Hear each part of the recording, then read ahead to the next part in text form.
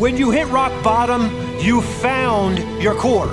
What you see now is what has always been there. No subterfuge, no mystery, no games, no imitation, just brutal honesty.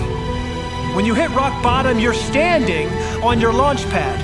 There is nothing stronger from which to propel yourself forward. Keep pushing, keep trying, keep struggling, keep moving towards where you want to be. You might be closer than you think.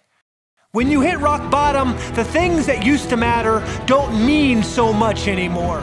It's a chance to get your priorities back in order.